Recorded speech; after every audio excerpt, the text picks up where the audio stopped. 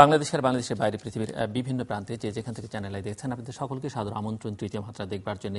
প্রিয় দর্শক, আজ বিশ্ব মানবাধিকার দিবস এবং মানবাধিকারের প্রশ্ন উঠলেই বাংলাদেশে যখন আমরা এই বিষয়ে কথা বলি, প্রচুর কথা হয়, প্রচুর অভিযোগ আছে, নানা ধরনের সমালোচনা, নিন্দা ভেতর থেকে আছে, দেশের বাইরে থেকেও বাংলাদেশকে ঘিরে নানা ধরনের আলোচনা রয়েছে মানবাধিকার পরিস্থিতি নিয়ে। আজকে যখন বিশ্ব মানবাধিকার দিবস পালিত হচ্ছে বিশ্বজুড়ে, একই সময়ে অর্থাৎ আজকে বিকেলেই নোবেলের শান্তি পুরস্কার যে দুজন দক্ষিণ এশীয় শিক্ষায় তাদের অবদান রাখবার জন্য, শিক্ষার অধিকার প্রতিষ্ঠা অবদান রাখবার জন্য ভারতীয় কৈলাস সত্যার্থী এবং পাকিস্তানি মালালা ইউসুফজাই যে পুরস্কার পেয়েছেন, সেই পুরস্কারটি আনুষ্ঠানিকভাবে প্রদান করা হবে আজ বিকেলে। এবং মানবাধিকার দিবসের সঙ্গে কোনো সম্পর্ক আছে কিনা ঠিক আমার জানা নেই, তবে এই পুরস্কারটি সাধারণত এই দিনে বা এই মাসে দেওয়া হয় না, এটি কখনো নভেম্বরে কখনো সেপ্টেম্বরে দেওয়া হয়, কিন্তু এবারই প্রথম ডিসেম্বরে এবং এই দিনে দেওয়া হচ্ছে। মূলত বাংলাদেশের মানবাধিকার পরিস্থিতি নিয়ে কথা বলবো আমরা। কথা বলার জন্য আমার আজকের অতিথি বসা আছেন রাশেদা চৌধুরী, তত্ত্বাবধায়ক সরকারের প্রাক্তন উপদেষ্টা এবং শিক্ষা যার কাজের প্রধান ক্ষেত্র। আমার ডানে রয়েছেন ব্যারিস্টার সারা হোসেন, বাংলাদেশ সুপ্রিম কোর্টের আইনজীবী এবং বাংলাদেশের মানবাধিকার আন্দোলনের একজন সামনের সারির মানুষ। স্বাগত আপনাদের দুজনকে স্টুডিওতে। রাশেদা চৌধুরী, আপনাকে দিয়ে শুরু করি যে এই যে বিশ্ব মানবাধিকার দিবসে আজকে নোবেল শান্তি পুরস্কার দেওয়া হচ্ছে এবং যে সেখানে আপনি কাজ করছেন এবং যারা এবার শান্তি পুরস্কার পেলেন তারাও শিক্ষার জন্য পেয়েছেন, শিক্ষায় তাদের অবদান এবং এই অবদানের মধ্য দিয়ে আসলে বিশ্ব শান্তি প্রতিষ্ঠায় যারা ভূমিকা রাখছেন, মালালা এবং সত্যার্থী। সো আপনি কিভাবে দেখছেন এই ঘটনার? কি কাকতালীয় না বিশেষ কোনো সম্পর্ক রয়েছে এর সঙ্গে? অনেক ধন্যবাদ, এবং আমি চ্যানেল আই তৃতীয় মাত্রাকে ধন্যবাদ জানাচ্ছি যে মানবাধিকার দিবসে এরকম একটি অনুষ্ঠান করার জন্য। আর আমাদের কাছে আজকের অনুষ্ঠানটি, আজকের ঘটনা এবং আজকের দিবসটি, এটা বিশ্ব মানবাধিকার দিবস সর্বত্রই তাৎপর্যপূর্ণ। আজকে একটু বিশেষ করে তাৎপর্যপূর্ণ হয়ে উঠেছে, কারণ আজকেই আমরা জানি যে নোবেল শান্তি কমিটি আজকে শান্তির জন্য পুরস্কারে ভূষিত করছেন এমন দুইজনকে আজকে, যারা শিক্ষার জন্য, শিশুদের অধিকার প্রতিষ্ঠার জন্য কাজ করে স্বীকৃতিটা পেয়েছেন। এই স্বীকৃতিটা আমরা যারা সারা পৃথিবীতে ছড়িয়ে ছিটিয়ে থাকা মানবাধিকার কর্মীরা, যারা শিক্ষার অধিকার, মানুষের অধিকার, যারা সামাজিক ন্যায় বিচারের দাবিতে আমরা যারা কাজ করি, তাদের জন্য এটা একটা বিশাল স্বীকৃতি আমি মনে করি। এবং আরেকটি খুবই তাৎপর্যপূর্ণ বিষয় সেটা হলো তারা কিন্তু দক্ষিণ এশিয়ার, আমাদেরই প্রতিবেশী দেশের এমন দুটো দেশ যারা নিজেদের মধ্যে সারাক্ষণ এক ধরনের বাকবিতণ্ডার মধ্যে থাকেন, কিন্তু এই মালালা এবং কৈলাস দুজনেই প্রথমে পুরস্কার পেয়েই অনুভূতিটা ব্যক্ত করেছেন যে আমরা চাই আমাদের অঞ্চলে শান্তি প্রতিষ্ঠিত হোক এবং আমরা সেজন্য কাজ করে যাব। তাদেরকে অভিনন্দন জানাচ্ছি। আর সেই সুবাদে আশা করছি যে শিক্ষার অধিকার বিশ্বব্যাপী যে স্বীকৃতিটা পেয়েছে, শিক্ষার অধিকারে সংগ্রামী মানুষ স্বীকৃতি পেয়েছেন, এই বাংলাদেশেও কিন্তু শিক্ষা অধিকার হিসেবে স্বীকৃত হোক আজকে, এটাই আমাদের প্রত্যাশা। এটা আমাদের সংবিধানে রাষ্ট্রের দায়িত্ব হিসেবে আছে, কিন্তু নাগরিকের অধিকার হিসেবে নেই, যেটা হয়তো সারা হোসেন আরো অনেক বড় করে ভালো করে বলতে পারবেন।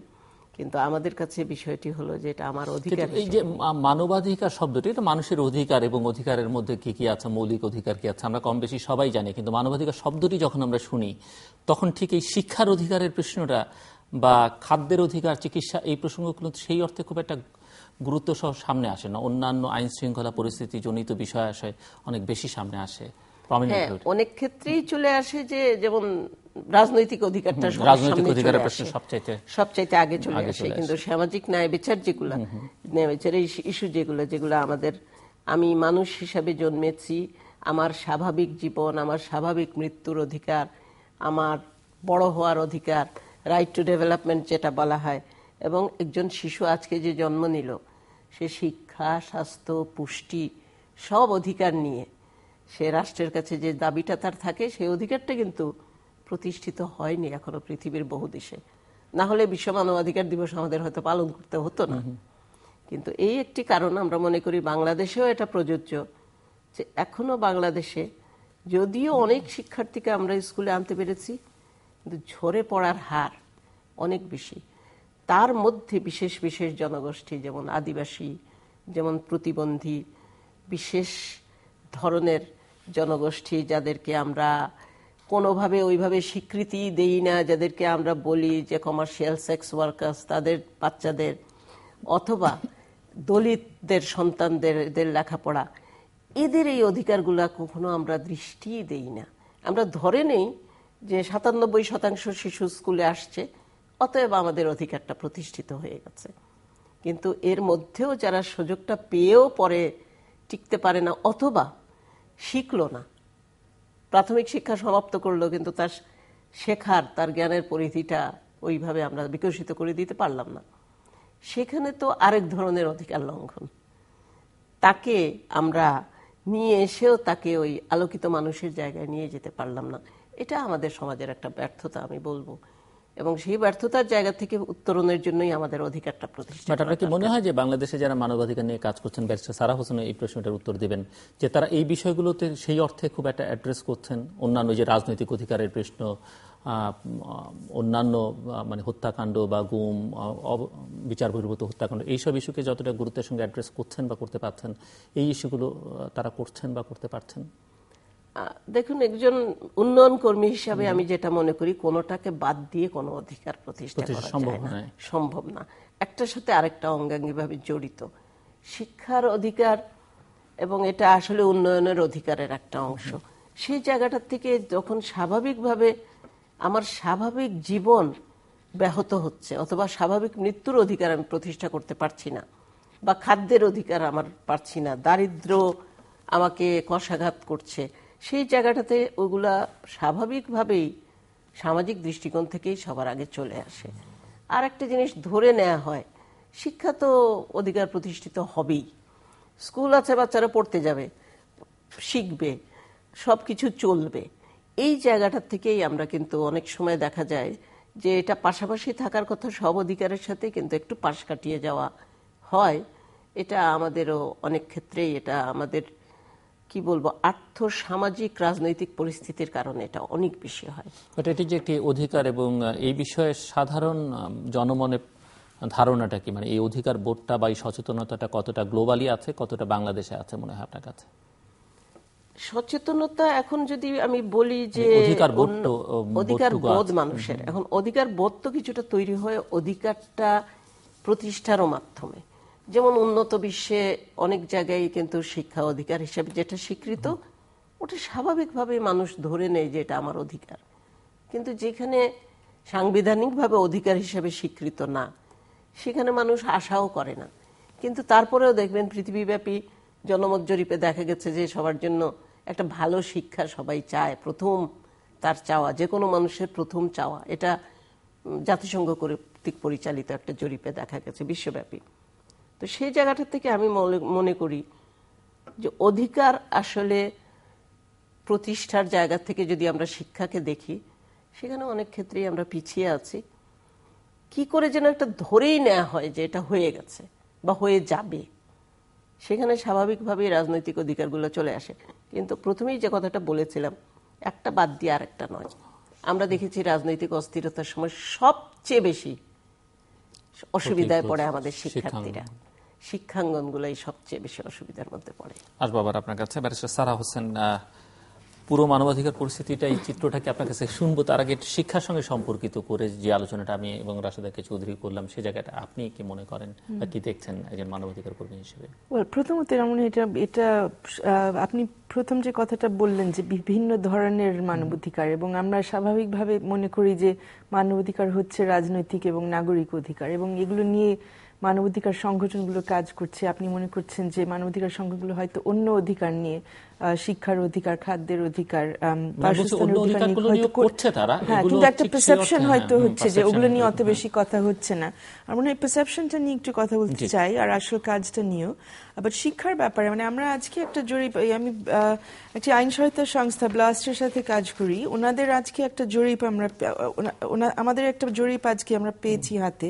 সেখান থেকে দেখা যাচ্ছে যে এই জরিপটা 5টি জেলার মধ্যে করা হলো, এবং মোটামুটি যারা খুব দরিদ্র তাদের মধ্যে, এবং তারা যে কথাটা বলছেন যে তাদের কাছে সবচাইতে গুরুত্বপূর্ণ অধিকার তারা মনে করছেন খাদ্যের অধিকার, কিন্তু এর পরেরটা 50 ভাগের বেশি মনে করছেন হচ্ছে শিক্ষার অধিকার।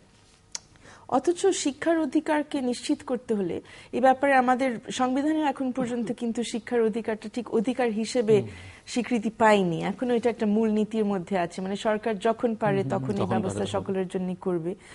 কিন্তু এই ব্যাপারে রাশেদা আপারা অন্যরা মিলিয়ে অনেক কাজ ইতিমধ্যে করে ফেলেছেন যে এই অধিকারকে সংবিধানের মধ্যে না নিয়ে আসতে পারলেও এটাকে অন্তত একটা আইনি রূপ কিভাবে দেওয়া যায়, অধিকারের বিষয়টা ওখান থেকে নিশ্চিত করা যায় কিনা সেটা ওনারা দেখছেন। এবং এখানে কয়েকটি ব্যাপার আছে, একটা হচ্ছে যে শিক্ষার সুযোগটা পাওয়া, তারপর শিক্ষা কি ধরনের হবে সেই বিষয়টা দেখা, শিক্ষার মানদণ্ডের ব্যাপার একটা আছে, এবং এখানে সকলে মিলে শিক্ষার সুযোগটা পেতে পারে সেটা খুব গুরুত্বপূর্ণ। আমরা দেখছি যে অনেকে কিন্তু এই সুযোগ পর্যন্ত পৌঁছাতে পারছে না। উনি বিভিন্ন প্রান্তিক জনগোষ্ঠীর কথা বললেন, দলিতদের কথা বলেছেন, আদিবাসীদের কথা বলেছেন, নিজ ভাষায় শিক্ষা পাওয়ার একটা অধিকার আছে, সেটা আমরা দেখছি এখনো অনেকের জন্য আসলে আমরা সেটা কোনো ব্যবস্থা করতে পারছি না। কিন্তু এগুলো নিয়ে যে কাজ হচ্ছে না তা না, নানানভাবে কাজ হচ্ছে, এগুলো মানবাধিকার হিসেবেও দেখা হচ্ছে এবং বাস্তবে কি করে এগুলো একদম মাঠ পর্যায়ে এগুলো বাস্তবায়ন করা যায় সে ব্যাপারে আমি বলবো কাজ হচ্ছে। আর এখানে অন্তত আমরা দেখি যে এই ক্ষেত্রে সরকার এবং বেসরকারি সংস্থা মিলিয়ে কিন্তু অনেক ধরনের উদ্যোগ নিচ্ছেন। একটা ছোট উদাহরণ যদি আপনাকে দিই, যে আমরা জানি যে স্কুলের মধ্যে বাচ্চাদেরকে মারধর করা, শারীরিক শাস্তি দেওয়া, মানসিক শাস্তি দেওয়া, এটা একটা প্রচলিত একটা নিয়ম আমাদের স্কুলে। আপনিও হয়তো দেখেছেন ছোটবেলায়, আমরা অনেকটা দেখে আসছি ছোটবেলা থেকে। এবং এখনো যে নিয়ম নীতি অনেকের মধ্যে শোনা যায় যে না এগুলো যেহেতু আমরা সহ্য করে গেছি এখন আবার চলবে না কেন, কিন্তু এটা নিয়ে একটা বড় ধরনের প্রতিবাদ আমাদের দেশের মধ্যে হয়েছে। আমরা দেখেছি শিক্ষা মন্ত্রণালয় থেকেও পদক্ষেপ নেওয়া হয়েছে, পরবর্তীতে সুপ্রিম কোর্ট থেকে আমরা দেখলাম একটা রায় পাওয়া গেল।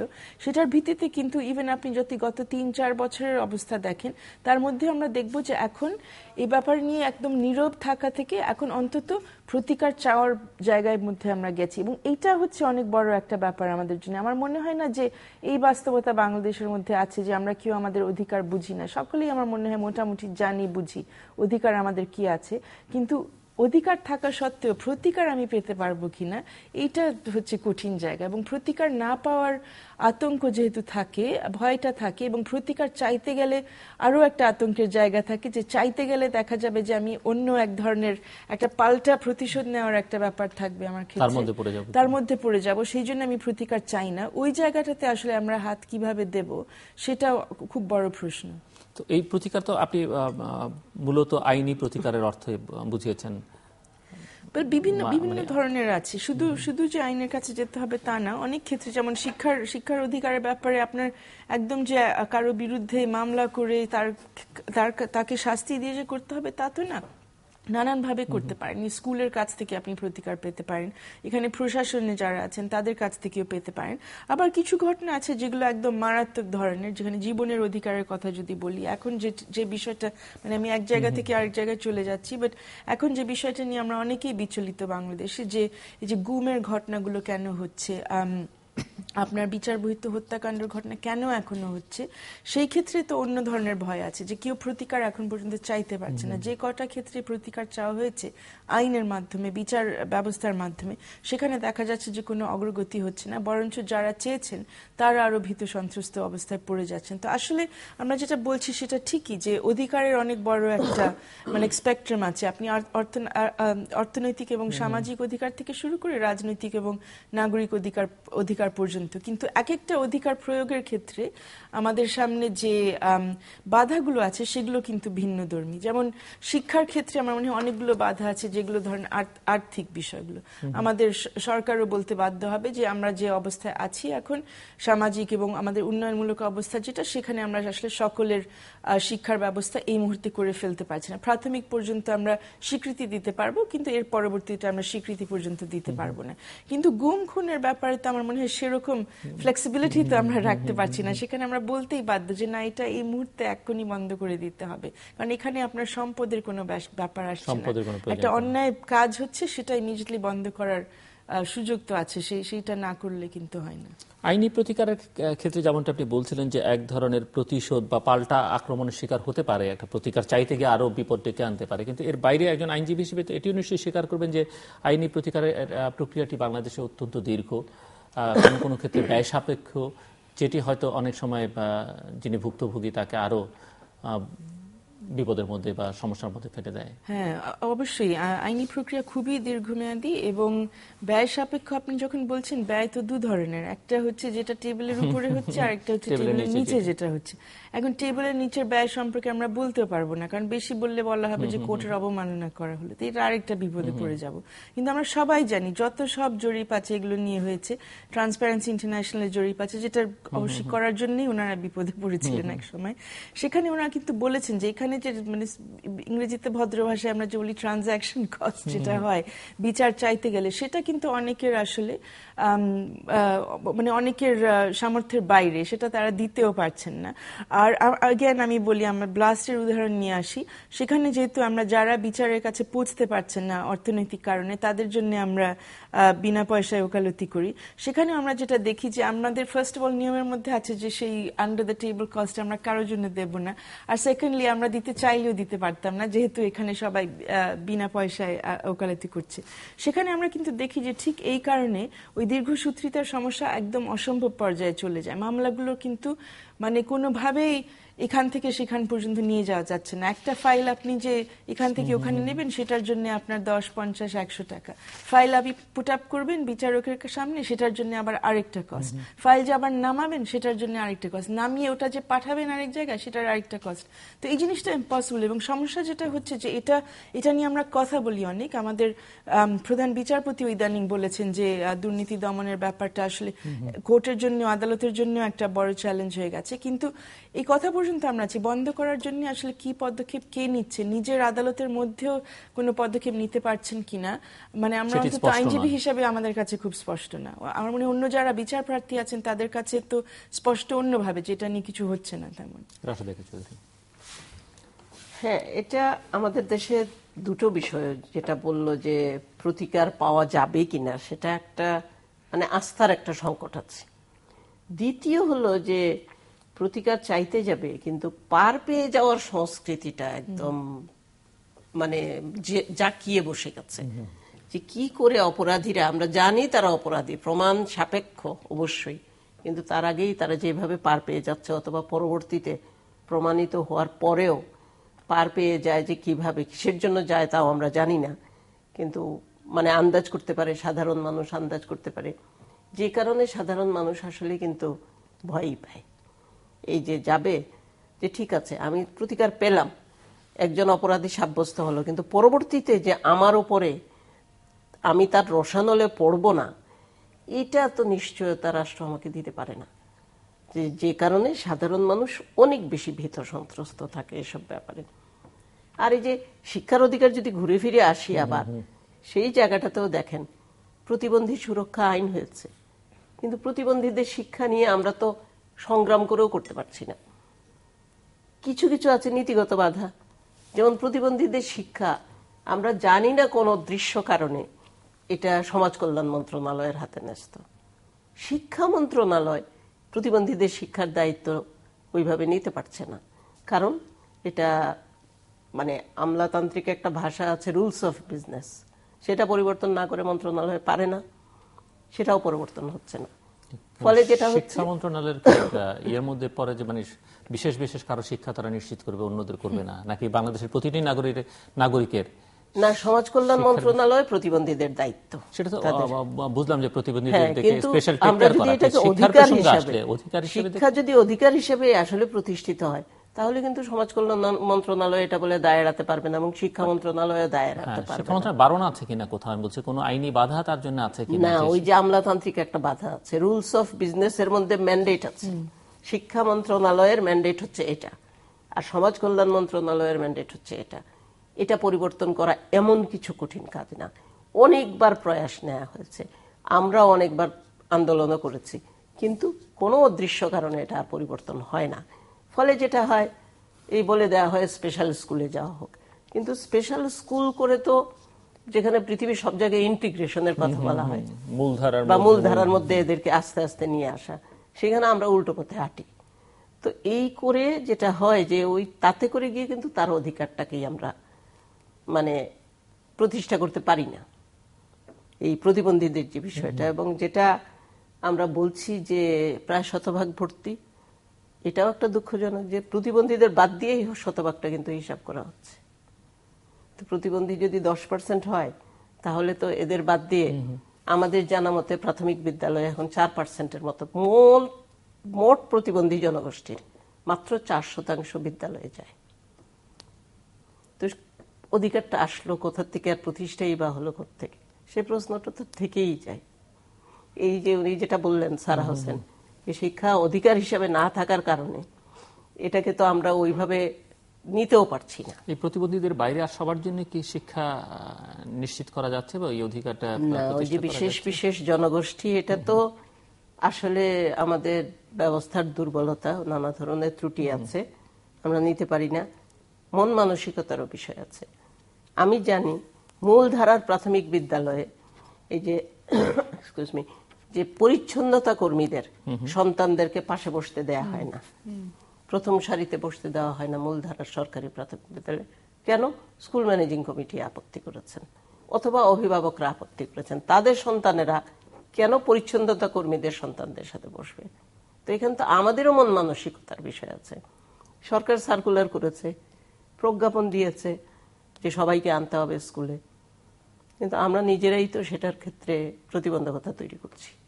স্কুলগুলো স্ট্রং হলে পারে, স্কুলের নিয়মে চলবে। এখন কার বাচ্চা স্কুলের নিয়মে চলবে সেটা বলাটা অনেক সহজ, ম্যানেজিং কমিটি বিশেষ করে প্রাথমিকে এখন সব সরকারি ম্যানেজিং কমিটি অত সমস্যা না, অভিভাবকরা একটা বড় প্রতিবন্ধকতা তৈরি করেন অনেক সময়, বিশেষ করে দলিতদের ক্ষেত্রে। এই যে পরিচ্ছন্নতা কর্মীদের ক্ষেত্রে আমরা যাদেরকে বলি যে পতিতা কথাটা ইউজই করতে চাই না, কিন্তু পতিতা পল্লীর সন্তানেরা, তাদের কিন্তু বাধা দেয়া হয় সামাজিকভাবেই। এই যে সামাজিক ন্যায় বিচারটা প্রতিষ্ঠা করার জন্যই অধিকারটা দরকার। সারা হোসেন, আপনি একটু সংক্ষেপে বাংলাদেশের মানবাধিকার পরিস্থিতিটা আপনি কিভাবে দেখেন, সামগ্রিকভাবে যদি মিলিয়ে আপনাকে 3-4 মিনিট বলতে বলা হয়, আপনি কিভাবে উপস্থাপন করবেন? বলে আমার মনে হয় আমাদের দুটো বড় চ্যালেঞ্জ এবং একটা কন্ট্রাডিকশন নিয়ে আমরা অনেক সময় কথা বলি যে বাংলাদেশে আমরা 40 বছরের ইয়েতে যদি দেখি, তাহলে আমরা দেখি যে অবস্থায় আমাদের থাকার কথা ছিল অর্থনৈতিক এবং সামাজিকভাবে 40 বছর আগে, সেখান থেকে আমরা অনেক দূরে সরে এসেছি এবং আমাদের অনেক বিশাল বিশাল অর্জন হয়েছে। উন্নয়ন এমন অবস্থায় হয়ে গেছে, এমন পর্যায়ে পৌঁছে গেছে যেটা আসলে কল্পনা করা সম্ভব ছিল না, শুধু আমাদের জন্য না, পৃথিবীর কারোর জন্য। অন্যদিকে, এবং এই সবসময় এই কথাটা আসে যে অর্থনৈতিক উন্নয়ন এতটা হয়েছে, কিন্তু রাজনৈতিক পরিবর্তন যেভাবে হওয়ার কথা ছিল সেটা হয়নি। সেটা না হওয়ার সত্ত্বেও আমরা অর্থনৈতিক উন্নয়ন কিভাবে পেয়েছি। আমার মনে হয় অধিকারের বিষয়টা কিছুটা ওই কাঠামোর মধ্যে আমাদের দেখা উচিত যে হ্যাঁ, আমরা অর্থনৈতিক এবং সামাজিক বিষয়গুলোর ব্যাপারে আমাদের যতদূর অর্জন হয়েছে, নাগরিক এবং রাজনৈতিক অধিকার নিয়ে আসলে অতটা হয়নি। আপনার এখানে যে চিত্রগুলো দেখা যাচ্ছে আপনার সেটে, ওই যে যুদ্ধ করা হয়েছিল, যোদ্ধাদের চিত্র আছে এখানে, আমাদের পতাকা, আমাদের শহীদ মিনার, আমাদের স্মৃতিসৌধ, শেষ পর্যন্ত সংসদ। এখন আমি আজকে সংসদ নিয়ে কথা বলতে চাই না, কিন্তু আসলে আমরা একটা কঠিন অবস্থায় আছি। ঠিক ওনারা যেরকম সংসদের কথা ভেবেছিলেন, চেয়েছিলেন, স্বপ্ন দেখেছিলেন, আমরাও যেগুলো আশা করেছি সেটা পেয়েছি কিনা একটা বড় প্রশ্ন। বাকিগুলো আছে, শহীদরা জীবন দিয়েছেন, স্মৃতিসৌধের চিত্র আমরা দেখছি, ভাষা আন্দোলন হয়েছে, ভাষা আমরা পেয়েছি। অন্যদের ভাষা নিয়ে হয়তো আমরা অতটা শ্রদ্ধাশীল না, সেটা একটা ব্যাপার। সেটা আপনার আদিবাসী জনগোষ্ঠী হোক বা উর্দুভাষী জনগোষ্ঠী যারা ক্যাম্পের মধ্যে এখনো বসবাস করছেন তাদের ব্যাপারটা হোক। অন্য ক্ষেত্রে আমাদের এখন রাজনৈতিক অধিকার, যেটার জন্য আসলে আমাদের সেই লড়াইটা, নাগরিক অধিকার, সেগুলো আমরা কতদূর নিশ্চিত করতে পারছি একটা বড় প্রশ্ন। এবং আপনি প্রথমে আমাদেরকে যে জিজ্ঞেস করলেন যে মনে হচ্ছে আমরা এক ধরনের অধিকার নিয়ে বেশি কথা বলি, অন্যগুলো নিয়ে অত বেশি আলোচনা করি না। হয়তো করি না কারণ অন্যগুলো নিয়ে সেরকম করে আসলে নিজেদের মধ্যেও আমাদের কোনো দ্বন্দ্ব বা সংঘাত নেই। আমরা সবাই একমত যে হ্যাঁ, সেগুলো অবশ্যই আমাদের পৌঁছতে হবে, একত্রে কাজ করে আমাদের যেতে হবে। হ্যাঁ, বিভেদটা সেরকম করে নেই। অবশ্যই কিছু কিছু জায়গায় আমরা দেখি সমস্যা ছিল, এখন অনেকটা কমেছে, সেটাও স্বীকার করতে হয়। যে মালালা যেটার জন্য যুদ্ধ করেছে, যে মৌলবাদীরা যেরকম করে আক্রমণ করতো স্কুলের উপর, নারীদের কর্মক্ষেত্রে যোগদানের ব্যাপারে, বিভিন্ন ধরনের অর্থনৈতিক সুযোগ নারীদেরকে দেওয়ার ব্যাপারে, ইনক্লুডিং আপনার ক্ষুদ্র ঋণের সুযোগটা পাওয়ার ক্ষেত্রে, যেগুলো আমরা 90-এর দশকে দেখেছি, ওগুলো নিয়ে অনেক বড় একটা সংঘাতও কিন্তু হয়েছে। এখন অ্যাটলিস্ট আমরা বলতে পারি না যে মৌলবাদীদের থেকে ওরকম একটা হুমকির মধ্যে আমরা আছি। তো তো একটা জায়গা আমরা অতিক্রম করে এসেছি, মানে মালালার যেরকম তালেবানের সাথে একদম লড়াই করে বেঁচে সে বেরিয়ে আসছে এবং সেই কারণে তার যুদ্ধের জন্য সে যে পুরস্কৃত হয়েছে, আমরা ঠিক ওর মতো অবস্থায় মোটেও নেই, অন্য জায়গায় আছি। এবং সেখানে আছি বলে আমার মনে হয় আমাদের আশা, আমাদের আকাঙ্ক্ষা, আমাদের স্বপ্ন দেখার জায়গাটা একটু ভিন্ন। আমরা কিন্তু মনে করছি যেহেতু আমরা একটা মাত্র দেশ যেভাবে নিজেদের স্বাধীনতা অর্জন করতে পেরেছি, সেখানে আমরা নাগরিক এবং রাজনৈতিক অধিকারের ব্যাপারে অতি সচেতন হয়ে থাকব। এবং সেখানে যখন আমরা দেখছি যে গুমের মতো ঘটনা ঘটছে এবং সেটার জন্য কেউ খুব একটা বিচলিত হচ্ছেন না, মানে বলছেন আমাদের সরকারের দায়িত্বে যারা আছেন, রাষ্ট্রের দায়িত্বে যারা আছেন, তারা আমাদেরকে যখন বলেন যে না এরকম ঘটনা ঘটছেই না, এগুলো নাকি আমরা স্বপ্নের মধ্যে দেখছি অথবা আমাদের কোনো ভুল ধারণা হচ্ছে, কিন্তু যখন আমাদের সামনে যারা আসলে যাদের স্বজনদেরকে যারা হারাচ্ছেন তারা যখন আসছেন, তারা যখন তাদের বক্তব্য রাখছেন, তখন আমরা কিভাবে তাদের দিকে তাকিয়ে থাকি। এখন আইনের এই বিচার ব্যবস্থার সাথে সম্পৃক্ত থেকে আমি কি করে তাদেরকে বলি যে আপনাদের জন্য আমাদের আসলে কিছু করার নেই, আপনারা চেয়েছেন প্রতিকার, চেয়ে বসে থাকেন, আমরা কিন্তু কোনোভাবেই এই সিস্টেমটাকে আপনার পক্ষে নিয়ে আসতে পারছি না। যারা ওখানে বিচারপতি বিচারক হয়ে বসে আছেন, ওনাদের ব্যাপারেও আমাদের খুব একটা কষ্ট লাগে যে ওনারা দেখছেন, শুনছেন, পত্রিকায় খবরগুলো আসছেন, আপনাদের মিডিয়াতে বিষয়গুলো আসছে। এমন না যে আমার মনে হয় কেউ যারা আমরা সচেতন এই বিষয়গুলো নিয়ে ভাবি, আমরা বোধহয় অস্বীকার করতে পারবো না যে এই ধরনের অভিযোগ আমাদের সামনে আছে। তো এই অভিযোগের ব্যাপারে আমরা কেন কোনো ধরনের আসলে রেসপন্স করছি না? আগামীকালও মনে হয় এরকম একটা অনুষ্ঠান আবারও হবে যেখানে যারা গুমের অভিযোগ আনছেন সেই সব অনেক নারীরা তাদের মধ্যে আছেন, মারা আছেন, বোনরা আছেন, তারা সামনে এসে আবার দাবি তুলবেন আন্তর্জাতিক মানবাধিকার দিবসের প্রেক্ষিতে আমাদের রাষ্ট্রের কাছে এবং আমাদের সমাজের কাছে, আমাদের সকলের কাছে, যে এই ব্যাপারটা নিয়ে আমরা কেন কিছু করছি না। এবং আমার মনে হয় সেখানে আসলেই আমরা নির্বাক, কিছু কিন্তু বলার থাকছে না। এবং বিশেষ করে আমার মনে হয় ডিসেম্বরে এই কথাগুলো আরো কঠিন, যখন বুদ্ধিজীবী দিবস সামনেই আছে, যেখানে আমরা ওই কথাগুলোই স্মরণ করি যে কি করে আমাদের মধ্যে আমাদের বুদ্ধিজীবীদেরকে এরকম করে নিয়ে যাওয়া হলো, অপহরণ করা হলো, তাদের লাশ স্বাধীনতা বিজয় দিবসের পরে পাওয়া গেল।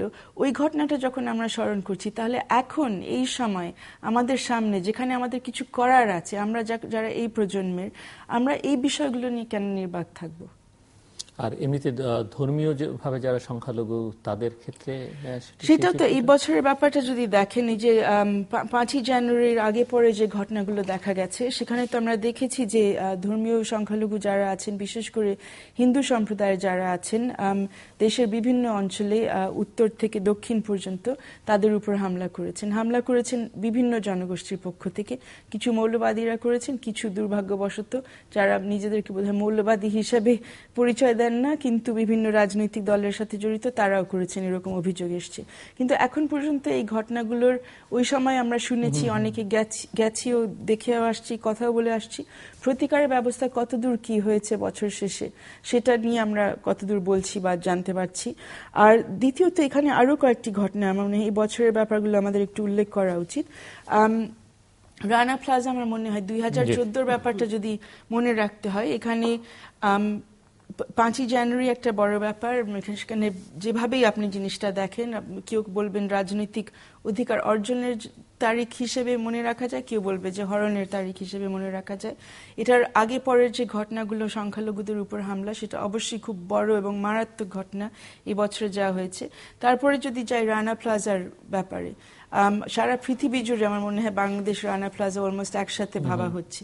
এই মুহূর্তে একটা উদ্যোগ চলছে যে আবার যারা এই শিল্পের সাথে জড়িত মালিক পক্ষ যারা আছেন, ট্রেড ইউনিয়ন যারা আছেন, তারা আবার সম্মিলিতভাবে প্রচেষ্টা নিচ্ছেন সারা পৃথিবীকে বোঝাতে এবং সারা পৃথিবীর যারা এই সব বিষয় নিয়ে যারা কাজ করছেন তাদেরকে নিয়ে বলতে যে হ্যাঁ, এই শিল্পটা দাঁড়াবে, চলবে, আমরা সবাই গর্ব করি এটা নিয়ে। কিন্তু আমার মনে হয় যে কথাটা আমরা বারবার ভুলে যাচ্ছি, যে যারা রানা প্লাজায় প্রাণ দিয়েছেন, যারা এর আগে তাজরিনে প্রাণ দিয়েছেন, ওনাদের কথাটা এখন একটা আমাদের ইতিহাসে ফুটনোট হয়ে যাচ্ছে। প্রায় মনে করা হচ্ছে যে হ্যাঁ, ওদের জন্য একটা ব্যবস্থা হয়ে গেছে, একটা ফান্ড তৈরি করা হয়েছে, এই ফান্ড বিতরণ করা হবে, তাতেই শেষ। কিন্তু রানা প্লাজা থেকেও মনে হচ্ছে যে আমরা কোনো অন্য শিক্ষা নিলাম না, যে কালকে যদি কোনো গার্মেন্টস কারখানায় আবার কোনো দুর্ঘটনা ঘটে, সবাই আমরা আশা করছি এরকম কিছু ঘটবে না, যে ধরনের ব্যবস্থাগুলো ইতিমধ্যে নেওয়া হয়েছে।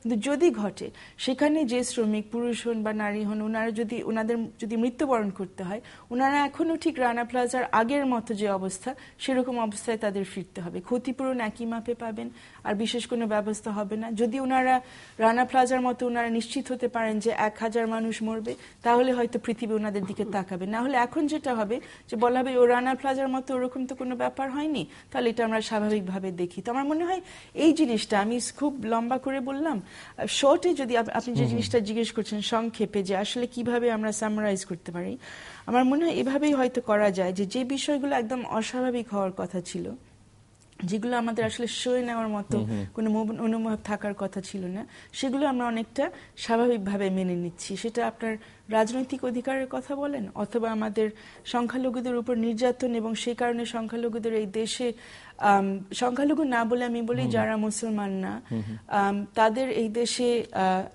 নিরাপত্তা নিয়ে থাকার ব্যাপারে একটা আস্থা ওনাদের অনেকের মন থেকে চলে গেছে, ওভাবে থাকছে না। যারা অবাঙালি, আবার বলি আদিবাসী হিসেবে অবাঙালি অথবা উর্দুভাষী বলে তারা অবাঙালি, তাদের মধ্যেও একটা সংখ্যা যে তাদের উপর আক্রমণ হলে তারা সঠিকভাবে তারা প্রতিকার পাবেন কিনা। আর যারা শ্রমিক, যারা কাজ করছেন আমাদের কারখানায়, বিভিন্ন শিল্পে, তারা বুঝেছেন হ্যাঁ যে তারা এক ধরনের প্রতিকার পাওয়ার সুযোগ পেয়েছেন, কিন্তু আসলে তাদের ব্যাপারটা, তাদেরকে আমরা ওরকম করে একদম প্রথম স্তরের নাগরিক ভাবছি কিনা, এই বিষয়গুলো কিন্তু আমার কাছে মনে হচ্ছে যে আমরা ঠিক মতো সমাধান দিতে পারছি না। হ্যাঁ, আমি তার সাথে সারা হোসেনের সাথে একমত পোষণ করে একটা জিনিস আরেকটু নিয়ে যেতে চাই, যেটা হলো স্বাভাবিক জীবন আর মৃত্যুর অধিকারটা। সেটা তো গুম খুন রাজনৈতিক এসব তো আছেই। আরেকটা জায়গায় যে খাদ্য নিরাপত্তার কথা বলা হয় আমাদের, যেটা বোধহয় এই জরিপে উঠে এসছে, ওটা হচ্ছে প্রথম চাওয়া মানুষের। কিন্তু নিরাপদ খাদ্য কি পাচ্ছি? এবং এই জায়গাটাতে আমাদের যে খাদ্যে ভেজাল থেকে শুরু করে, এ তো আমার ভবিষ্যৎ প্রজন্মই তো পঙ্গু হয়ে বেড়ে উঠবে, এই ধরনের একটা জায়গায় আমরা চলে যাচ্ছি, কিন্তু আমরা তো প্রতিকার পাচ্ছি না। আপা, ওই ব্যাপারে একটা বলি, জরিপে আরেকটা জিনিস আসছে, এখানে বলেছেন যে দৈনন্দিন জীবনে সবচেয়ে বড় সমস্যা কিসের সম্মুখীন হচ্ছেন, এবং সেখানে ঠিক এই বিষয়টা আসছে, ভেজাল খাবারের বিষয়টা আসছে। 70% বেশি লোকজন সেটাই বলছেন। আমরা কিন্তু প্রতিকার পাচ্ছি না, এবং প্রতিকার না পাওয়ার কারণে মানুষের মধ্যে বারবারই কিন্তু মানবাধিকারের বিষয়টা একটা আস্থার সংকটের জায়গায় চলে যাচ্ছে, যে আমি প্রতিকার পাচ্ছি না। আমার শিশুকে যদি কোনো কারণে স্কুলে ভর্তি করতে না পারি, আমাকে কে প্রতিকার দেবে? আমার সন্তান যদি অপুষ্টিতে ভোগে বা এই ভেজালের কারণে পঙ্গু হয়, কোনো কারণে অন্যরকম অসুস্থ হয়, প্রতিকারটা কোথায় পাবো? এবং সেখানে নারীর বিষয়টাই, যে শ্রমজীবী নারী হলে তো এই যে রাস্তাঘাটে নারীর প্রতি সহিংসতার যে জায়গাটা, যে চিত্রটা আমরা দেখি, সেটাও তো আমাদের জন্য একটা প্রতিকার না পাওয়ার জায়গা হয়ে যায় অনেক সময়। সারা যেটা বলেছে, অনেক খাতি উন্নত হয়েছে আমাদের, মানে অন্তত নারীর বিষয়গুলা, কিন্তু তারপরে যে বিষয়টা থেকে যাচ্ছে, নারী তো নিরাপদ না, কর্মস্থলেও না, শিক্ষা কেন্দ্রেও না, রাস্তাঘাটে তো নাই। এই যে সহিংসতার জায়গাটাতে আমরা কিন্তু এখন পর্যন্ত আমাদের অধিকারটা প্রতিষ্ঠা করতে পারিনি, সহিংসতার জায়গা। আরো যে আছে, যে এত বড় একটা জিনিস আমরা কিন্তু এইখানেও, এই যে স্বাভাবিক চলাফেরা, আমাদের সড়ক তো নিরাপদ নয়। এই যে যেভাবে স্বাভাবিক মৃত্যুর কোনো গ্যারান্টি নাই, দুর্ঘটনায় মৃত্যু কিন্তু এখন আমার বেড়ে চলেছে। মানে কোন কোন দেশের HIV AIDS এ মৃত্যুর চেয়ে আমার দেশে দুর্ঘটনায় গড়ে 10 থেকে 12 জন মারা যায় প্রতিদিন। এটা হিসাব, গবেষণার হিসাব। সেই জায়গায় আমরা কিন্তু কোনো প্রতিকার পাচ্ছি না, এবং যেটা দেখতে পাচ্ছি যে অনেক সময় নীতি নির্ধারণী মহলেও এ বিষয়ে একটা প্রচ্ছন্ন এড়িয়ে যাওয়ার প্রবণতা। এই প্রশ্নটা আপনি একটু আগে মাইন্ডসেটের আলোচনা করছিলেন, আমি আপনার কাছে জানতে চাইছিলাম একটু হচ্ছে, যেটা সারা অনেকটা গা স্বভাব হয়ে গেছে কিন্তু নাগরিকদের মধ্যে, আমরা কিন্তু সবকিছু সহ্য করে নিতে শিখছি এবং এটা নিয়ে কোনো প্রতিবাদ করছি না, কোন রকমের প্রতিবাদ কেউ মাথাও খামাচ্ছে না, যে যার মতো চলবার চেষ্টা করছেন। আরেকটু হচ্ছে যে অস্বীকার করবার প্রবণতা, যারা দায়িত্বে আছেন তারা দেখেও দেখছেন না, শুনেও শুনছেন না, এরকম কিছুই হয়নি, যেটি সারা হোসেন উল্লেখ করলেন। এটি কেন হচ্ছে এবং এই অবস্থা যদি চলতে থাকে তাহলে আসলে প্রতিকার বা সমাধান কিভাবে হবে? সমাধানের কোনো পথ তো থাকছে না সেক্ষেত্রে। এটা পুরোটাই বোধহয় সারা আরো ভালো বলতে পারবেন, পুরোটাই এসছে একটা জবাবদিহিতা না থাকার একটা প্রবণতা। আমরা এখন এটা তো মানে গণতান্ত্রিক সংস্কৃতির অংশ যে আমার কোথাও না কোথাও একটু জবাবদিহিতা থাকতে হবে। এই যে অবহেলার কারণে হোক, রাস্তাঘাটের কারণে হোক, যে কোনো কারণে হোক, ড্রাইভারদের অসচেতনতা অথবা ড্যাম কেয়ারের ভাবেই হোক, এই দুর্ঘটনাজনিত মৃত্যুগুলো আমরা কিন্তু দু একদিন কান্নাকাটি করে মন খারাপ করে বাদ দিলাম, কিন্তু যারা পঙ্গু হচ্ছেন প্রতি বছর প্রায় 50,000 মানুষ কোনো না কোনো রকম দুর্ঘটনার কারণে পঙ্গু হয়ে যান, তাদের দায় দায়িত্ব কে নেবে? এই জবাবদিহিতার জায়গাটা না থাকার কারণে আমাদের এই বিষয়গুলো ঘটছে। এবং জবাবদিহিতার সংস্কৃতি প্রতিষ্ঠা করতে গেলে তো সংসদ থেকে শুরু করে একদম নিম্ন পর্যায় পর্যন্ত আমার সর্বত্র রাজনৈতিক সংস্কৃতির অংশ এটা, যে কারণেই বারবার এই যে রাজনৈতিক অধিকারগুলো চলে আসে সামনে, ওটি না থাকলে অন্য অধিকার ওইভাবে প্রতিষ্ঠা পায় না।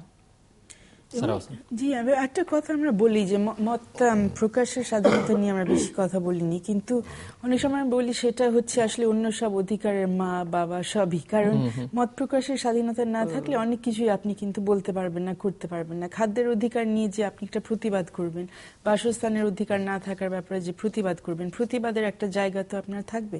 তো এখন মত প্রকাশের উপর আসলে আমরা দেখছি যে এক ধরনের হুমকি কিছুটা চলে এসছে, আমার মনে হয় আমাদের স্বীকার করতে হয়, এবং বিভিন্ন ভাবে। এখন আমাদের এমন একটা অবস্থা যে আপনি সংগঠিত হবেন কিভাবে? আপনি রাজনৈতিকভাবে সংগঠিত হতে পারেন। এখন আপনি যদি বিরোধী দলীয় রাজনীতি করতে, সরকারের মধ্যে আপনি থাকতে চাইলে সমস্যা নাই, সেটা করতে পারছেন, এবং সেটা মেবি সেটা একটা স্বীকৃতি হিসেবেই আমাদের দেখা উচিত যে এটার এখন অনেক ধরনের সুযোগ আছে। আপনি একটা সরকারের সাথে চলে গেলে সংসদের বিরোধী দলের থেকে আবার সরকারের অংশ হওয়া যায়, চমৎকার, এবং এটা একটা সুন্দর নজির আমরা স্থাপন করেছি পৃথিবী জুড়ে, হয়তো অন্যরা আমাদেরকে ফলো করতে পারবেন। হ্যাঁ, তো এটা খুব সুন্দর একটা কাজ হয়েছে।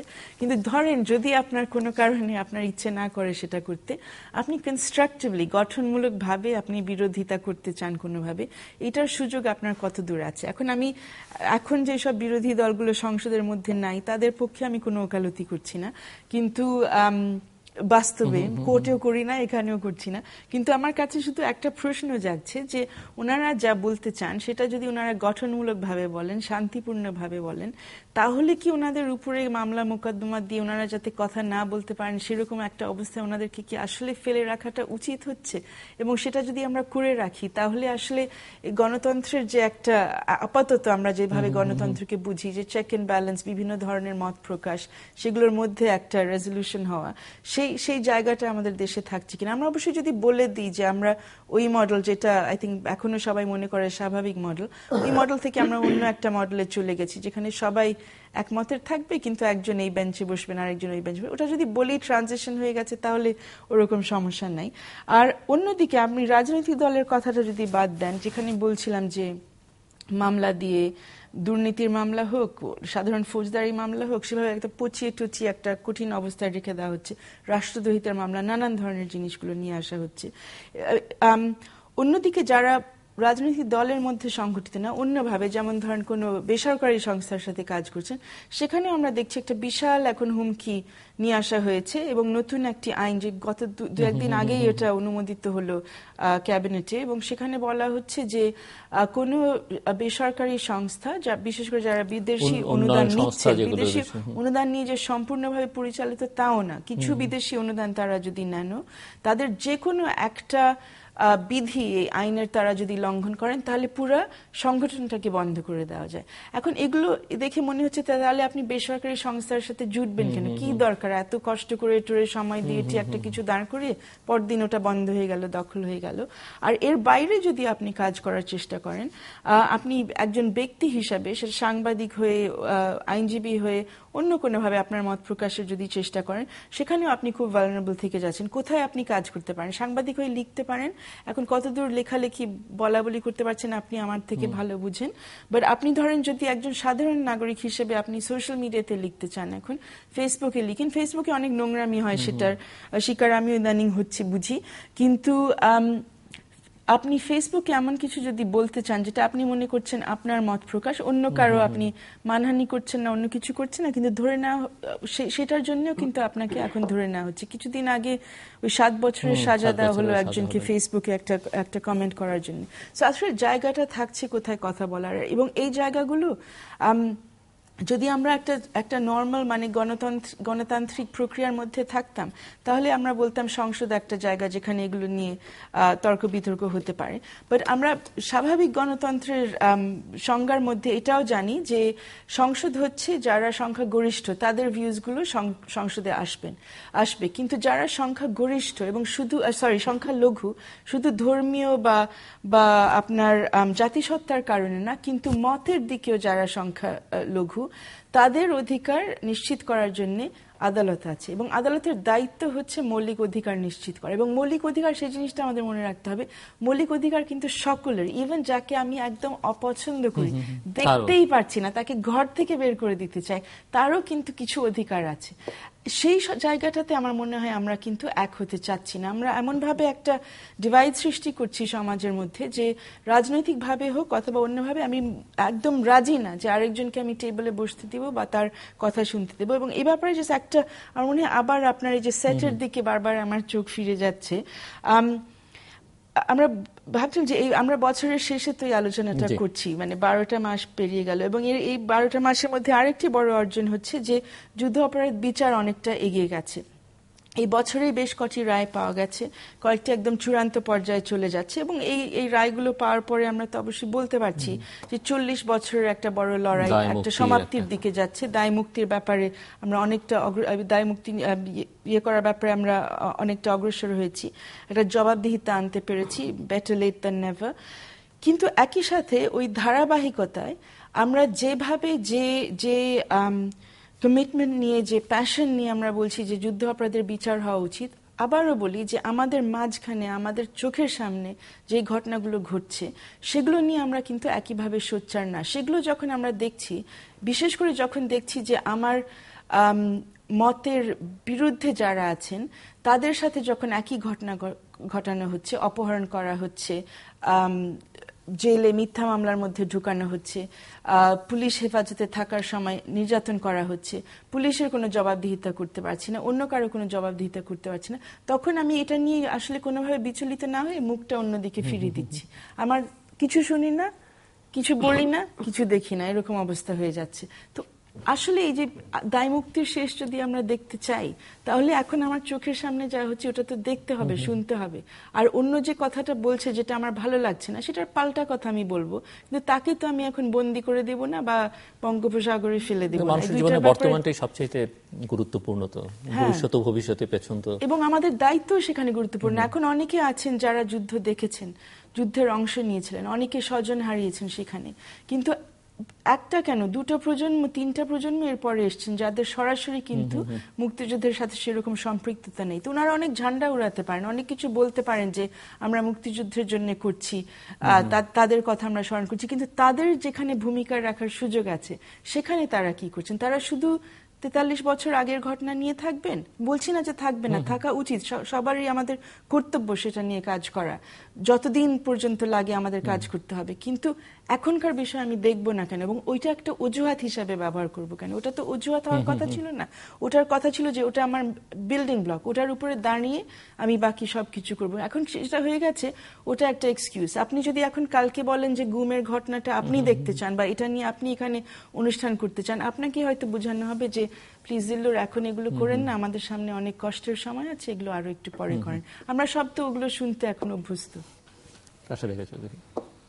হ্যাঁ, এটা একটা যেটা যে এই দায় মুক্তিটা আমাদের খুবই প্রয়োজন ছিল, এবং এটা প্রয়োজন অস্বীকার করছি না, কিন্তু এই যে একটা উদাহরণ সারা হোসেন দিলেন যে আমাদের নতুন যে আইনটি বেসরকারি স্বেচ্ছাসেবী সংগঠনের জন্য অতি সম্প্রতি ক্যাবিনেট অনুমোদন দিয়েছেন, কথা হচ্ছিল অনেকদিন ধরে, কিন্তু যেগুলো আছে সেটার মধ্যে সেগুলো অনেক কিছুই কিন্তু প্রচলিত আইনেই সম্ভব। কিন্তু সবচেয়ে বড় আশঙ্কার যে জায়গা, যে মৌলিক অধিকারের কথা বলল, আমার ভুল ত্রুটি যদি হয় বিদেশি অনুদানে, সেই অনুদানে পরিচালিত প্রকল্প বন্ধ করে দেওয়ার অধিকার সরকারের আছে, কিন্তু আমার সংগঠনের অধিকার, ফ্রিডম অফ অ্যাসোসিয়েশন, আমার সংগঠনকে বন্ধ করে দেয়া, এটা তো আমার মৌলিক মানবাধিকারের পরিপন্থী। এইসব জায়গায় এই মুহূর্তে এগুলো আদৌ প্রয়োজন ছিল কিনা, কেন করা হচ্ছে, কি জন্য করা হচ্ছে আমরা জানি না। দায়বদ্ধতা, জবাবদিহিতা অবশ্যই সর্বত্র প্রতিষ্ঠা করা দরকার, কিন্তু এটা শুধু বিশেষ বিশেষ জায়গায় পছন্দ না করে, আমরা পছন্দ করি না, বা যে সংস্কৃতিটা এখন সবার মধ্যেই বিরাজমান, এটা অ্যাক্রস অল পলিটিক্যাল পার্টিজ। আপনি যদি আমার সাথে নাই, তাহলে আপনি ওদের সাথে।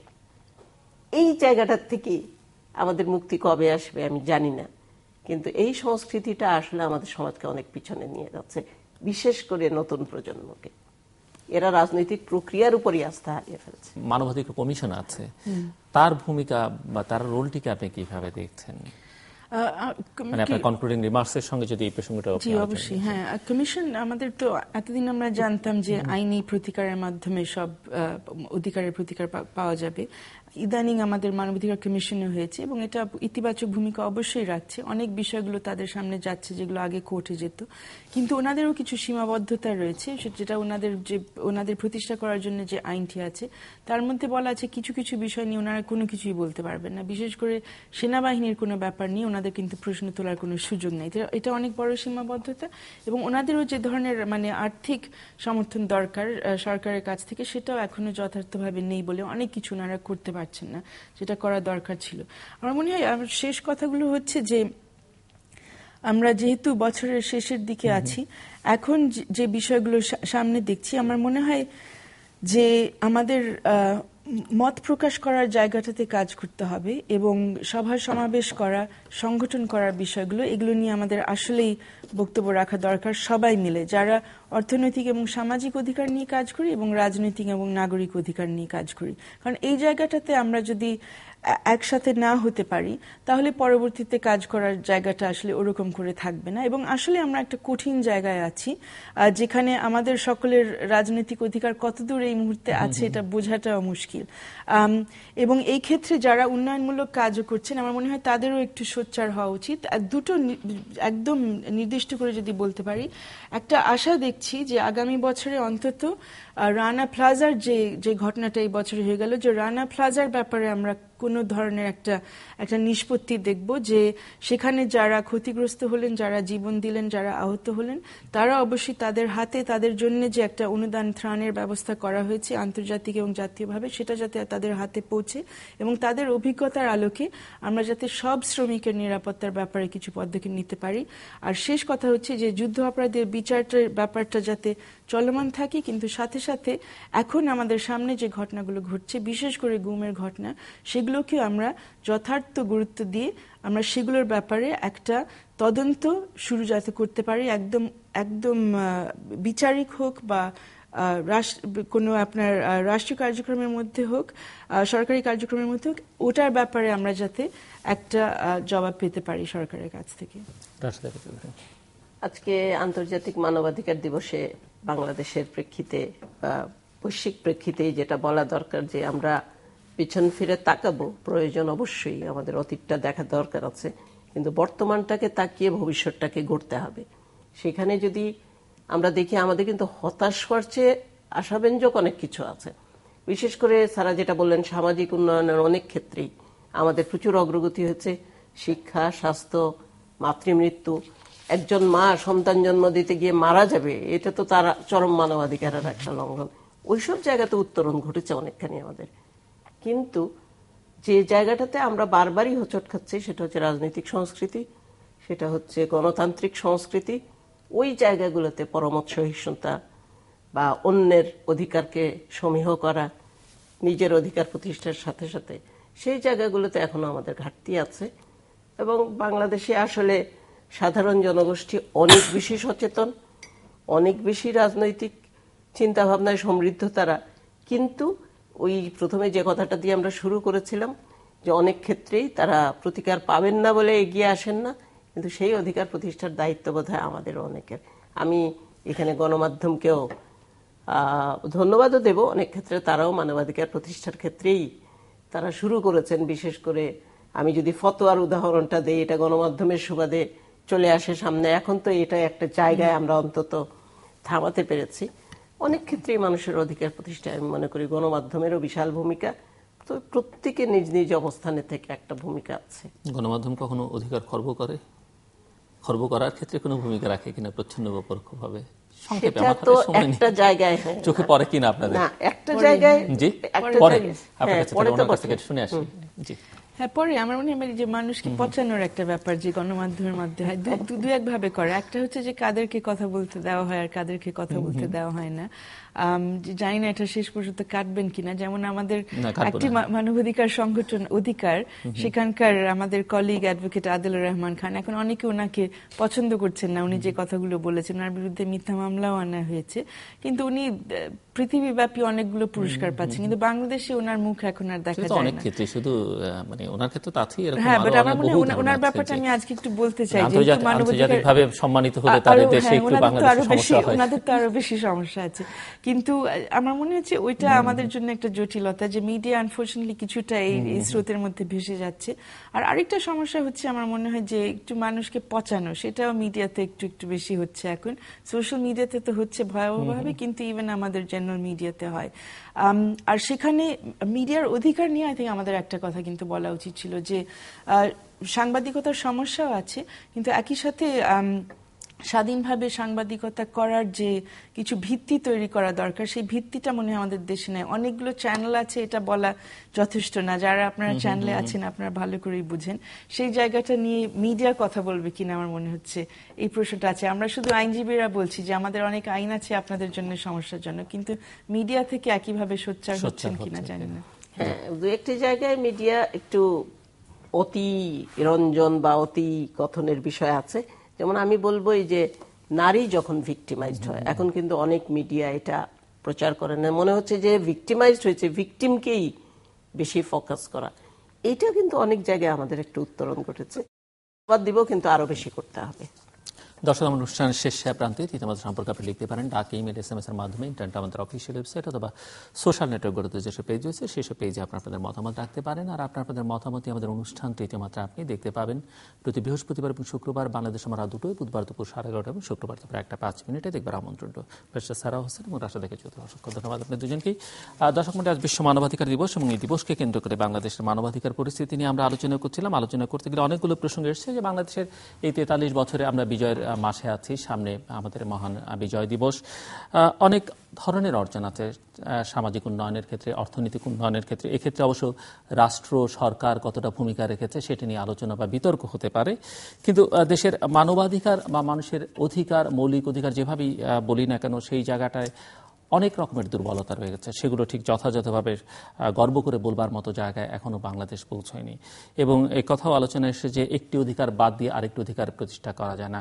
খাদ্য বাদ দিয়ে শিক্ষা হবে না, শিক্ষা বাদ দিয়ে রাজনৈতিক অধিকারও হবে না, রাজনৈতিক অধিকার বাদ দিয়ে চিকিৎসার অধিকার হবে না। একটির সঙ্গে গভীরভাবে সম্পর্কিত সে আলোচনা এসেছে। তবে রাজনৈতিক এবং নাগরিক অধিকারের ক্ষেত্রে বাংলাদেশের দুর্বলতা চরমভাবে, এটি স্পষ্ট। অতীত নিঃসন্দেহে গুরুত্বপূর্ণ, অতীতের দায়মুক্তি থেকে বাংলাদেশে এগিয়ে যাচ্ছে।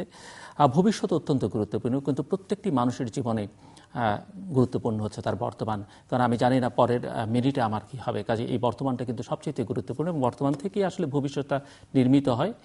অতীতটা সেই নির্মাণের ক্ষেত্রে খানিকটা ভূমিকা রাখতে পারে, কিন্তু মুখ্য ভূমিকা কখনোই পালন করে না। এবং এই জায়গাটাতে মাইন্ডসেটের আলোচনা এসছে।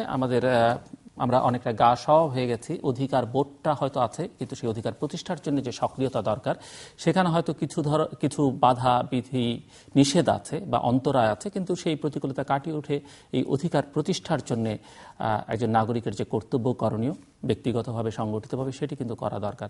সেখানে গণমাধ্যমের ভূমিকার প্রশ্ন আলোচনার মধ্যে এসছে। আর দ্বিতীয়ত হচ্ছে যে অস্বীকার করবার প্রবণতা। এটি অবশ্য আমাদের নিম্নগামী যে রাজনৈতিক সংস্কৃতি আছে, নেতিবাচক রাজনৈতিক সংস্কৃতি, তার একটি বড় প্রভাব।